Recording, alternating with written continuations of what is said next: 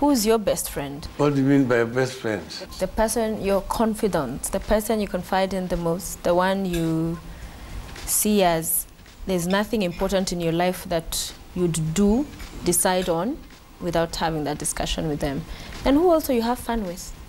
I mean, I've got friends, social, because they're social friends, they are family friends, they are political friends. See, so I've got social friends who are very close to me, whom I consult on a number of issues.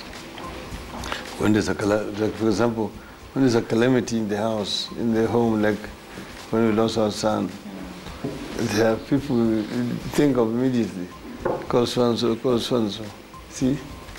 Then when there's now a political crisis, now there are other people I call, different people. See, I don't call those other people. It's not the same, there's not this one person that... No, no, there's not this one person.